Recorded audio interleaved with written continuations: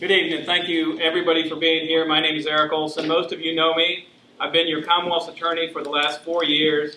I've been working in the Commonwealth's attorney's office for the last 26 years.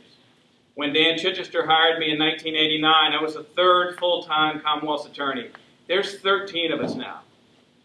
I tell that to people, and they can't believe that. And the reason, of course, is the growth that Stafford has had over those 26 years. And with growth comes good things, but of course we see the darker side and the increase of crime. But if you ask the citizens of Stafford County about that, they will tell you they feel safe. And that just doesn't happen by accident. It happens with the partnership that our office has with Sheriff Charlie Jett. A case doesn't end with an arrest, it begins with an arrest.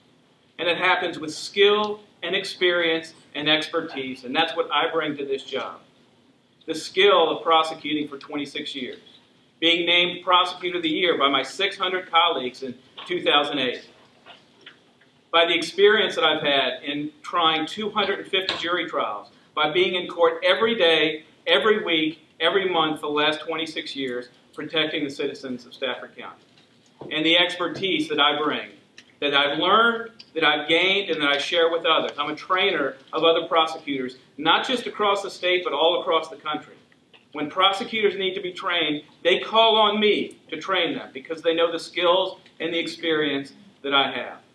And when those three things come together, the skill, experience, and the expertise, then the criminal justice system is no longer just a revolving door. It's what it can be. It's a catalyst for change. A catalyst for change to the victims that come into the criminal justice system, the defendants that come into the criminal justice system, and of course the citizens that are protected by the criminal justice system. That's what I bring, that's what I've done, and that's what I hope to continue to do. Good evening. My name is Tim Barbrow. I think probably a lot of you know me, but for those who don't, I'm originally from Southwest Virginia, which is a little town called Saltville. I moved here about 17 years ago. I've been living here since that time in southern Stafford. I've been practicing law since that time. I have a varied practice of law, but with concentration in criminal law. I've tried cases from Bristol to Arlington to Virginia Beach and all points in between. Experience is a good thing, but the main ingredient, the chief characteristic, the chief trait that you want in a Commonwealth attorney is judgment. That's because the Commonwealth attorney is perhaps the most influential person in the criminal justice system. They have what they call prosecutorial discretion. That discretion, that's the discretion to determine whether charges should be filed, if so, what charges should be filed, and how those charges should be pursued. I don't question Mr. Olsen's experience. He has experience. But what I do question is his judgment. His judgment in his policies. His policy of asking for a jury trial in nearly every single criminal case. That's a policy that is not working in Stafford County, that is a drain on Stafford County's budget, and more importantly, has had an adverse effect on public safety. Because over the last 4 years, since Mr. Olsen's been in office, they haven't had a good win-loss record when it comes to jury trials. And I'll tell you, and one of the reasons is this policy of asking for a jury in every case. You go over there on a typical day, and you folks know it, there's 3 to 6 jury trials scheduled on a particular day. There's no way his office can be prepared for 3 to 6 jury trials per day. So it's the judgment that I believe I will bring to this office that's missing now. Thank you. But if you didn't see this one coming, then you're missing something. Heroin is a problem in this country. And I understand the levity of the context of this, but there is no levity in the problem with heroin. We've heard from the House of Delegates how they think they should deal with it.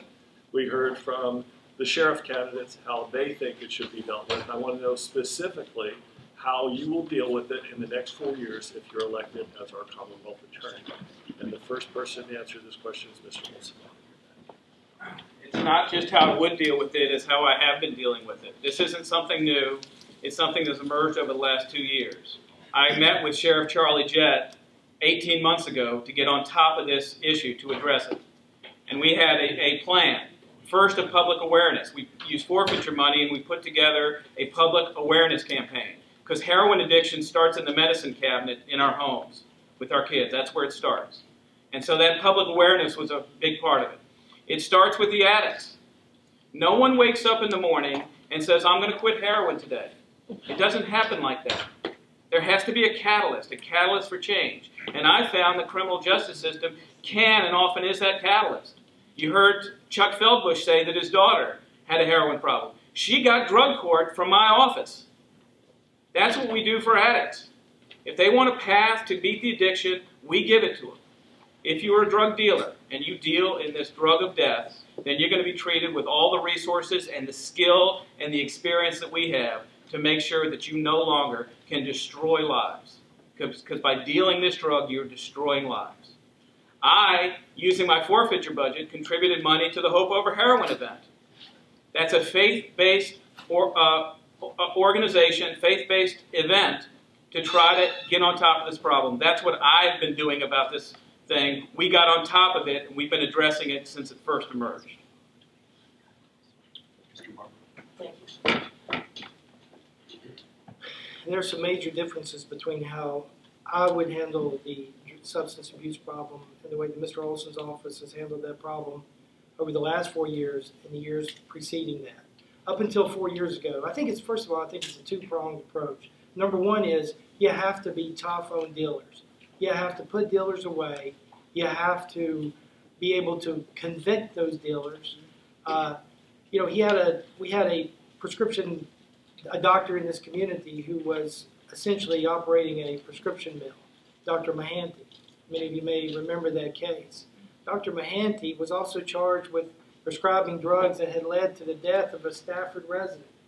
Mr. Olsen brought indictments against her. I think it was over close to 100 indictments against her, and then handed her off to the feds, and where she eventually received, I think, a prison sentence of 4 years.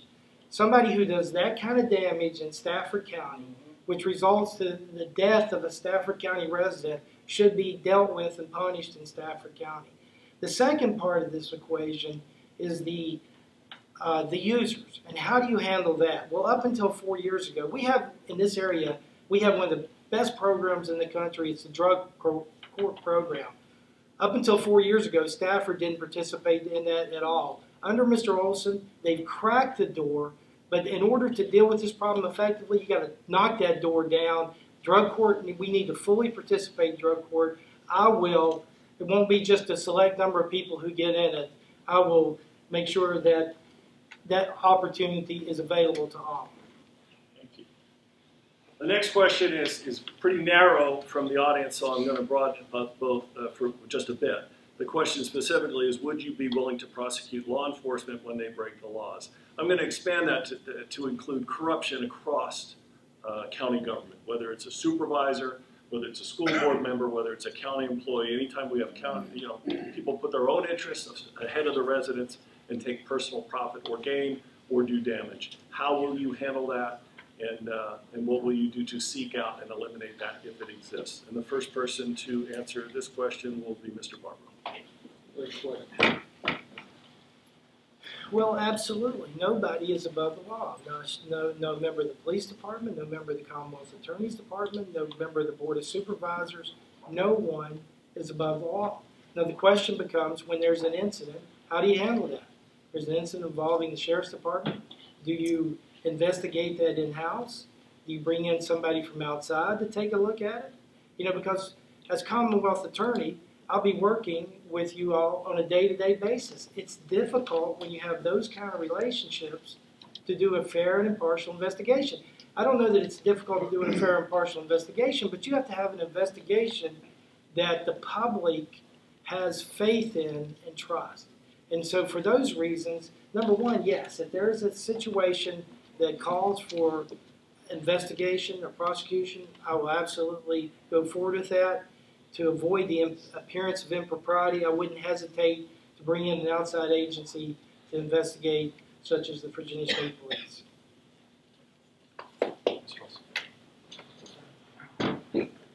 We're a country of laws, and there's nobody above the law. I will give you the answer that I've made for the last 26 years. If anybody commits a crime in Stafford County, my office will be responsible for prosecuting that crime. If it's investigated, if the facts are there, if the evidence is there, that case will be investigated. That's been the history of this office. It's what I have brought to the office for 26 years and will continue to do.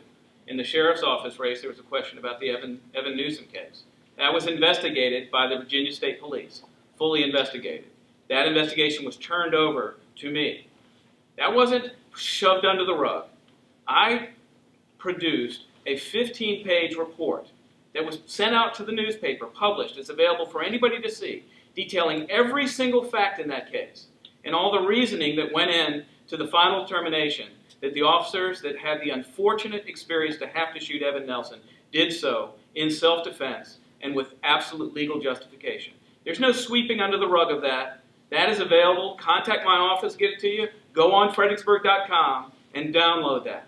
That is what I have been doing in the time that I've been Commonwealth's attorney. Addressing wrongdoing and holding folks accountable when they commit a crime. And it doesn't matter whether you're a member of the Board of Supervisors or a sheriff's deputy or a citizen or a recidivist. That's what's going to happen if you commit a crime here in Stafford.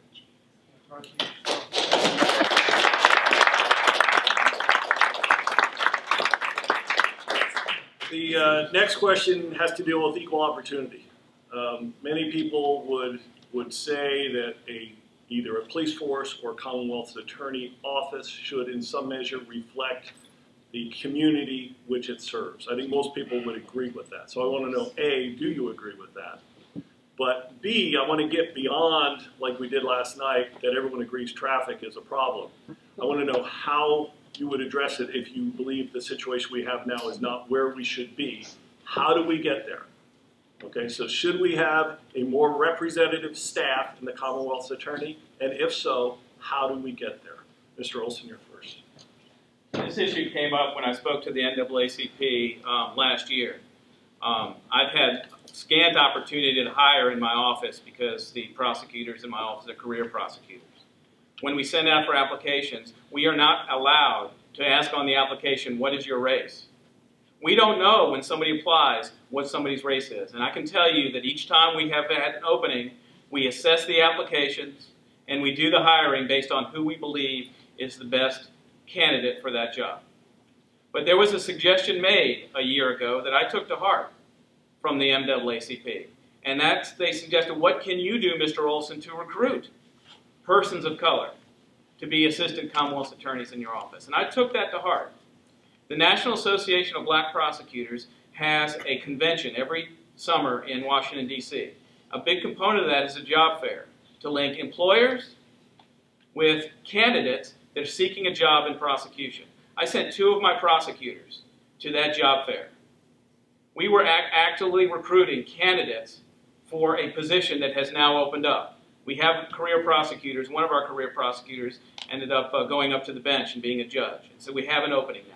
So that is actively what I've been doing, to recruit good candidates for the job. And I'll tell you what, those applications are in, and we're going through the process now, and we will select the best candidate for that job. But at least we have a pool of applicants now that is diverse and that gives us the opportunity to take a look at all aspects of hiring when we make that decision. Thank you. Well, absolutely. The Commonwealth Attorney's Office should reflect the cultural diversity of the community that it serves. And it's not just about affirmative action or quotas or anything of that nature. It's about effective prosecution. You have to have the trust of the community in order to be an effective prosecutor. You have to be able to go out in those communities. You have to be able to talk to victims of crime. You have to be able to talk to witnesses. And you have to have that trust. You know, I've been here 17 years. I've spoken to people who've been here a lot longer than I have. And in 80 years of the Commonwealth Attorney's Office, there's been one African-American prosecutor who was there for a little over around a year. And that was around, I think, 2006 and 2007. I ran on this issue hard 4 years ago. I confronted Mr. Olsen at a debate sponsored by the NAACP 4 years ago about the lack of any African American in the Commonwealth Attorney's Office, not just the prosecutors, but the staff as well. And his response was, well, what does that have to do with diversity? And he cited the fact that he had women employed in the office. 4 years. We're not talking about him getting notice of this 1 year ago. I mean, he's known about it at least for 4 years ago when I brought it up to him, and there's been zero progress.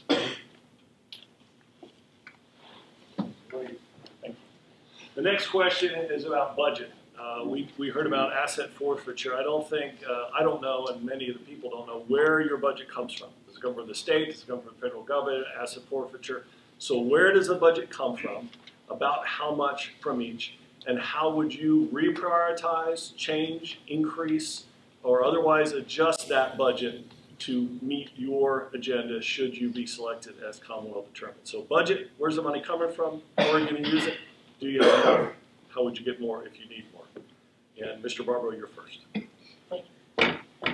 Well, the funding for the Commonwealth Attorney is a mixture of funding from both the state and the local government. Here's some numbers that I've found out during the course of its election. Spotsylvania and Stafford County are roughly the same population, roughly the same crime rate. The jury expenses for Stafford County in 2014, the jury expenses were $300,000 compared to $17,000 for Spotsylvania. The regional jail expenses were $6.65 million for Stafford versus $4.1 million for Spotsylvania. And again, these are communities that have roughly the same size and the same crime rate. The prosecutor's office in Stafford County, $1 million more than the prosecutor's office the budget is for Spotsylvania County. I will, from day one, end this policy of asking for a jury in every single criminal case. That's $300,000. That's probably $275,000 we can save right off the bat. I'll look to alternatives to incarcerating. It costs $50,000 a year to incarcerate somebody at the Rappahannock Regional Jail. I have a daughter going to William and Mary. That's almost twice as much as what I pay in tuition there. We can look at options for nonviolent options to incarceration for nonviolent offenders. Too often, Stafford, under Mr. Olsen, the philosophy is to convict and incarcerate rather than to look at options. Thank you. So this is our last question, and then we'll. Oh, yeah.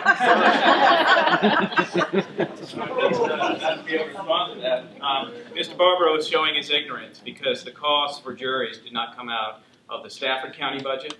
They don't come out of our budget. That's paid by the Criminal Justice Fund in Virginia.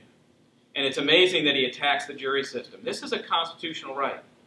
It's a constitutional right for any defendant or any prosecutor to ask for a jury trial. And for him to attack that constitutional right is really beyond me, because there's no better arbiter of justice than 12 citizens asked to participate in the criminal justice system in that way. There's no better arbiter. He talks about the budget. He doesn't even understand our budget. Our funding for the prosecutors and for the staff comes from the state. The Comp Board says it. We're 3 prosecutors down from that based on staffing standards. 3 down of what the state said we should have that are unfunded. We're 3 down. And he compares us to Spotsylvania County. Spotsylvania County Prosecutor's Office makes a plea agreement in every single case. That's why he wants to be like Spotsylvania County. A plea agreement in every single case. And if there's any question about what effect that has, let me tell you this. DWI cases, we prosecute them, they don't. 20% of the cases, they reduce to reckless driving. Last year alone, we had 530 DWI cases. They had 200 DWI cases. There is a direct correlation between prosecution of DWI cases and alcohol-related fatalities. Over the last 4 years, there have been twice as many people have died in Spotsylvania County in alcohol-related crashes. And that is because they deal cases, they make plea agreements in every case, and they don't prosecute. We prosecute, and we keep Stafford safe here in Stafford.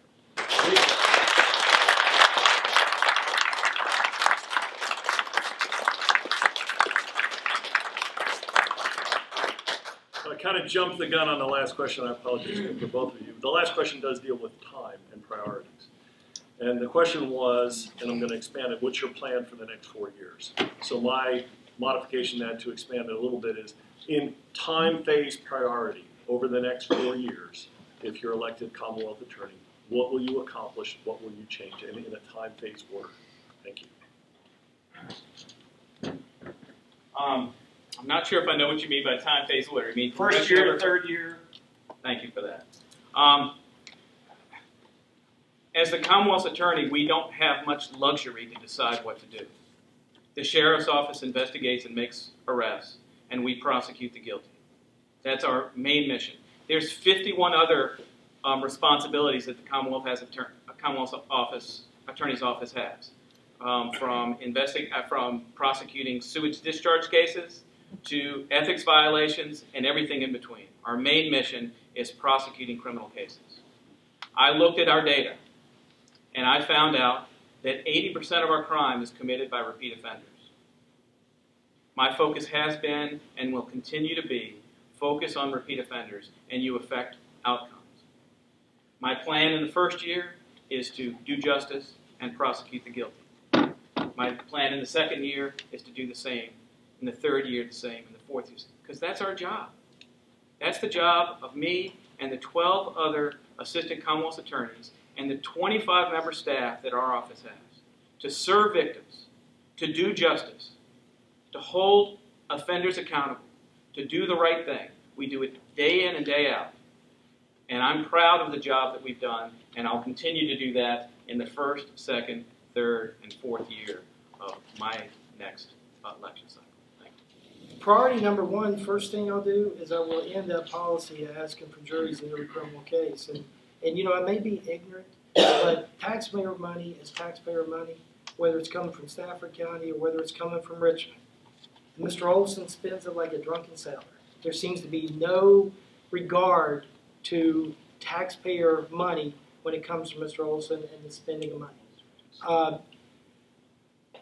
The jury system is it's not just a waste of money. It also clogs up the system. We have civil cases that need to have that need hearings, and when you unnecessarily ask for a jury in every case, again, it sort of shuts the court system down. It takes years to get a case heard, a personal injury case, or a divorce case. It doesn't take years, but it takes months and months, and that's a result of him unnecessarily clogging it up. Nobody's talking about making plea agreements in every case. There's an option in between jury trials and plea bargains, and that's called a bench trial. And I know if you're familiar with the system, we have 3 excellent judges here, one of whom, Judge Sharp, is a former prosecutor for the city of Fredericksburg. I trust those judges. I trust their instincts, and I would trust them with cases. The second priority is to create a veterans treatment docket. That's a docket for our returning servicemen and women who have some type of service-related disorder. And if they are involved in the criminal justice system, if you can connect their service disorder with their involvement, then you give them an opportunity to get help and treatment in exchange for avoiding convictions and incarceration. Yes, sir. Think through our 5 questions. We'll finish with closing statements, 2 minutes each. And Mr. Barbrow, you're first.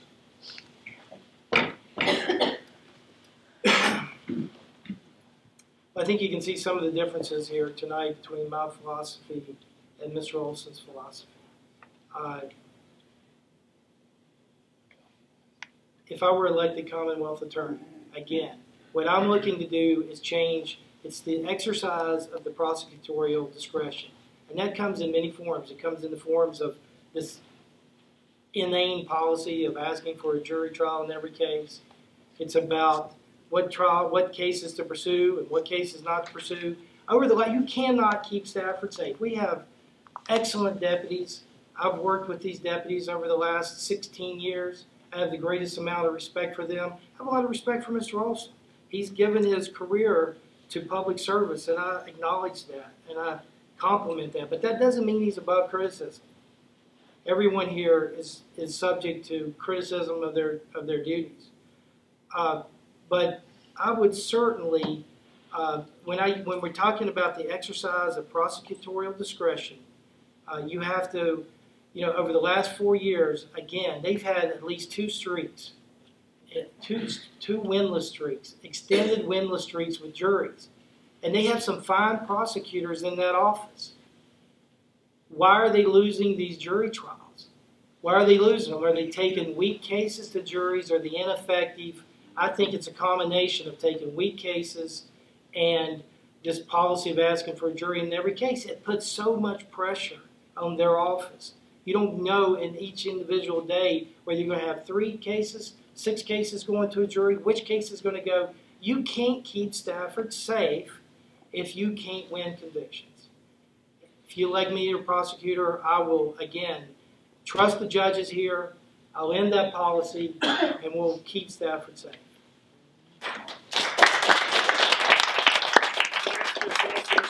Stand and thank you. I'm sorry.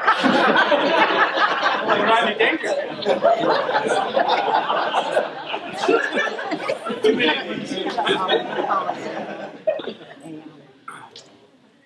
When I was elected 4 years ago, I followed Dan Chichester, one of the greatest prosecutors that Virginia has ever seen. And I wasn't satisfied with just continuing the incredible legacy that he had established here, working with the sheriff and keeping Stafford safe. I wanted to innovate. What can I do to improve the criminal justice system, improve outcomes for victims, and improve outcomes for defendants? And I've done that. I brought a courthouse dog. I wish I had a half hour to tell you about courthouse dogs. The ability of a comfort dog, a specially trained dog, to comfort a victim of trauma, a child victim, as they're going through the worst experience of their life, and then reliving it by having to testify in court. We brought that to Stafford. We're the first community in Virginia, first county in Virginia to do that. 10 other counties do that now. I did the Internet Safety Initiative, free software for any parent in Stafford County that wants to monitor their children's online or social media lives to protect them from online predators. I took a look at our data, and I saw that recidivism was a huge problem. 80% of the crime is being committed by 20% of offenders, by repeat offenders. And we focused on those. And I took our heroin problem and said, I don't want to just sit on our hands. I wanted to actually do something about that. And we did something about that, and we're doing something about that. I have brought that innovation to this office. Mr. Barbrow suggests that my office is just about incarceration. That is not true. Every single day, we offer first offender status, diversion, drug court, all programs that if a first offender will get into that program and succeed, they won't have a criminal conviction. We do that every single day in my office. That innovation has kept Stafford safe, will continue to keep Stafford safe, and I just ask for your support in doing the job that I've been doing for 26 years. Thank you.